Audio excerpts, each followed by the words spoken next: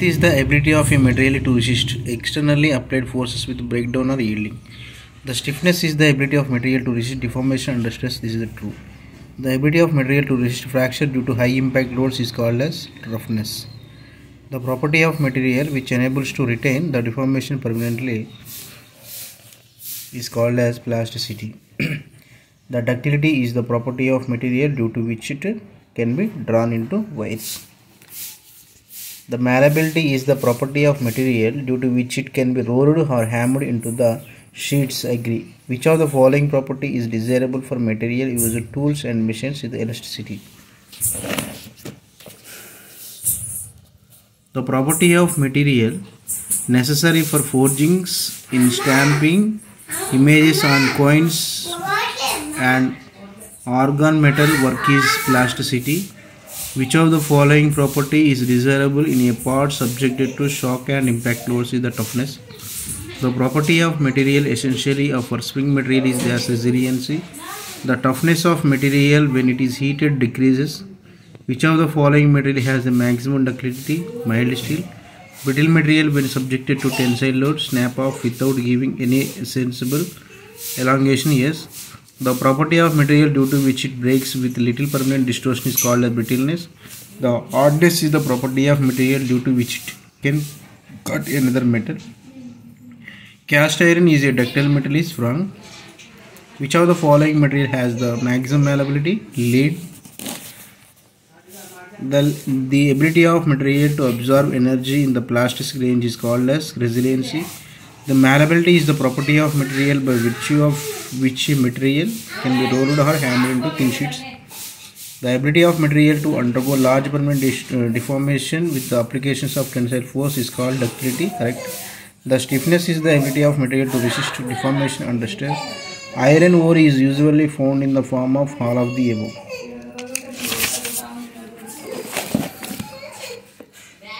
The iron ore mostly used for production of the pig iron is hematite. Hematite iron ore contains iron about 70%. Blast furnace is used to produce pig iron. Smelting is the process of reducing the ore with carbon in the presence of flux. The approximate height of a blast furnace is 30 m. The maximum internal diameter of blast furnace is about 9 m. The portion of the blast furnace above widest cross section is called as slag. The portion of the blast furnace below widest cross section is called as Bosch. The charge of the blast furnace consists of calcined ore 8 parts and coke 4 parts and limestone is 1 part. The charge is fed into blast furnace through the throat. In the lower part of blast furnace, the temperature is 1200 degrees to 1300 degrees. In the middle part of the blast furnace, zone of absorption temperature is 800 degrees to 1000 degrees. The temperature is upper part of blast furnace, zone reduction is dash for that for the mild part is the less than. The fuel used in the blast furnace is coke. The coke is charge of blast furnace supplies heat to reduce or and melt the iron. The iron ore in the charge blast furnace acts as the iron bearing material is a true. The limestone is the charge of blast furnace becomes to give lime and carbon dioxide that lime forms a slag by combining with impurities. The slag from the blast furnace, all of the above. In iron, the presence of carbon free form is called as graphite. Agree. The carbon in the pig iron varies from 1 to 55%. The cupola is used to manufacture cast iron. Free carbon and iron makes the metal soft and gives a coarse grained crystalline structure. Combined carbon and iron makes the metal hard and give fine grained crystalline structure. The percentage of carbon in cast iron varies from 1.7 to 4.5. Cast iron is manufactured in cupola. Cast iron is a dash brittle material. Cast iron is used to those parts which are subjected to shocks. Wrong. Cast iron has all of this. The steel scrap added in the charge of cupola controls the grade of cast iron produced. Correct. The compressive strength of cast iron is that of tensile strength is the more than. Silicon in cast iron makes the iron soft and easily machinable. Sulfur in cast iron increase hardness and brittleness. Chilled cast iron is produced by quick cooling of molten cast iron. White cast iron has a high tensile strength and low compressive strength. Yes. Nodular cast iron is produced by adding to the molten iron. Molten cast iron is magnesium. Malleable cast iron is produced from white cast iron by annealing force. When elements like nickel, chromium, copper and malleability added, the molten cast iron is produces nodular cast iron. The addition of magnesium to cast iron increases its creep strength. Which of the following impurity in cast iron makes a hard brittle? Sulfur. Grey cast iron has carbon in the form of free graphite. When fielding or machining, cast iron makes our hand black, and shown is the represent the cast iron free graphite. According to Indian standard specification, cast iron designated by FG 150 means grey cast iron 150 MPa as minimum tensile strength. White cast iron has all of this according to Indian standard specification. So SG 400 by 15 means spheroidal graphite cast iron with minimum tensile strength 400 MPa and 15% elongation. Which of the following impurity in cast iron promotes graphite nodule formation and increases the fluidity of the molten metal? Silicon. Which of the following statement is correct? The chilled cast iron has no graphite. Grey cast iron is thin. The white cast iron is softer. Spheroidal grey cast iron has graphite flakes. True. Which of the following display properties similar to that of steel? Black hot cast iron and white cast iron. A and B. For pipe fitting like elbow, T-union, etc. Which of the following perfect? Malleable iron. The percentage carbon content in wrought iron is about 0.02. Wrought iron, all of this. Steel containing up to 0.15% carbon is known as dead mild steel.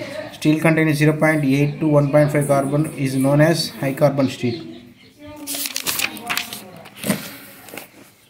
According to Indian standard specification, a plain carbon steel designed by 40C8 means that carbon contains 0.35 to 0.45. The brown smoke during the operation of Bismarck converter indicates that the air is burning out silicon and manganese. The steel produced by cementation process is known as steel blister. During operation of Bismarck converter, the white flame indicates the silicon and manganese hand burnt and carbon has started oxidizing. Agree. The red flame during the operation of a Bismarck converter indicates that the red flame does not occur during the operation of Bismarck converter. In acidic Bismarck process, the furnace is lined with silica bricks. In the basic Bismarck process, the furnace is lined with a mixture of tar and burnt dolomite bricks. Which are the following process of steel making in operation? Tata Iron and Steel Works, Jamshedpur, the duplex process. The duplex process of steel making a combination of acid Bismarck and basic open heart process. The phosphor and sulfur steel making can be removed by using basic Bismarck process is correct. The steel produced by Bismarck or open heart process are to the produced by LD process inferior. The electric process of steel making is especially adapted to all of this. Which of the following steel making process is being adapted to a Rourkela steel plant? LD process. Silicon is added in low carbon steels, make the steel tough and harder. Phosphor is added in low carbon steels, raise its yield point. True. Manganese is added low carbon steel is the make the steel ductile and good bending qualities. Which of the following is added low carbon steels prevent them from becoming a process? The silicon. In low carbon steels raise the yield point, the improved resistance atmospheric origin is the phosphorus. Which of the following when used ordinary low carbon steel makes metal ductile of good bending qualities? Is the manganese. A low carbon steel presence of small quantity of sulfur improves machinability. A carbon steel having a Brinell hardness number 100 should have ultimate tensile strength closer to 350 Nm². A steel alloy containing 36% nickel is called as invar. The material widely used for making a pendulum of clocks? Nickel steel.